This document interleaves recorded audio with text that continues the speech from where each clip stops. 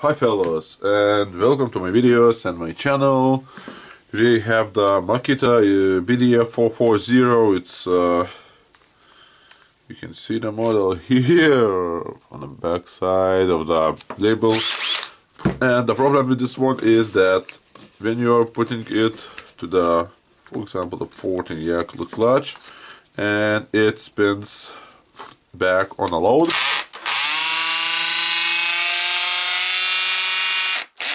Yeah, of course that's really bad because you need to tighten it and it still get back, and you tighten it and it get back. And the second problem is we have the problem with the gear assy, it's just not moving, so we have the damaged gears here. Okay, for the spinning the clutch back, it's a spring, leaf spring inside the housing. It will be broken or it will be missing here. And I will just open it. And okay, the other problem I can see here, the carbon brushes was changed not properly. You can see that the carbon brush wire goes up on the top of the carbon brush holder. It cannot be like that. That's bad because it will stop the tool here, so we need to fix that when we will assemble the tool. And yep, now I will open the tool itself.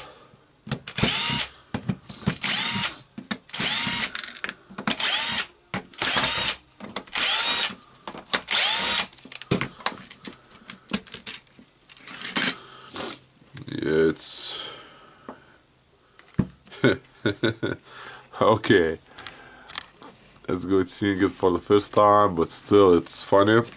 We have the field here and it was cracked here, so someone just soldered it. Okay. And yeah, we can inspect the armature. Armature looks good. The field, of course, look repaired, and yeah, honestly, I was even not thinking about doing that. Yeah, and it's just soldered it. Okay, why not? And why yes? Yep, that's cool.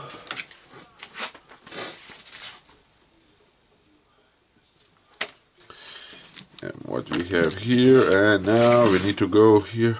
Okay, forgot about the left spring, and normally it's here in the housing, now it's missing, so the same person who have changed the carbon brushes, soldered the field, just forgot to put the leaf spring because I got this tool from the customer, and this tool was come from the other power tool repair shop.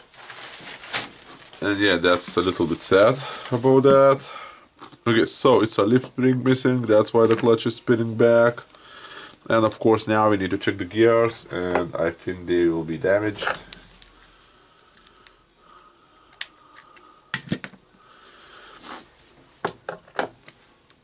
Where's my pliers? Okay, just taking the gear here. Gear here, this one, taking this one, and yeah, we can see that the gear is, okay, it's a 2 parts gear, yeah, they're absolutely damaged. Focus you, I cannot tell that word. Okay, we can see that these here are gone, definitely gone. So we need a new gear assy and the leaf spring for this one, and it's a carbon brushes on the half left, and we need to decide to change or not the field. And yep, of course I seen the video of the Alexander Brest, I think, if I could remember, and he repaired the gear assy like this by putting the screw here inside the housing, and that's really not bad idea, I think. Of course, if you have the time and you want to do that, but honestly I think it will be better to replace all the gear assy Yeah, and it's a good old tool, and it's definitely worth repair. You can see from the housing that it's really selling good. It's made in 2012, and it still looks nice, not scratched, not dirty. So, user of this tool is a good user. It's saving the tools, not breaking them. Okay, yeah, so for now that's all, and I will be back with assembling this tool, with changing the gear IC, the jack of it, because we need to remove it to put it on a new gear IC. Yep, and for now that's all. You can see how it's easy to disassemble it and diagnose the problem for this tool. So for now, just saying you bye.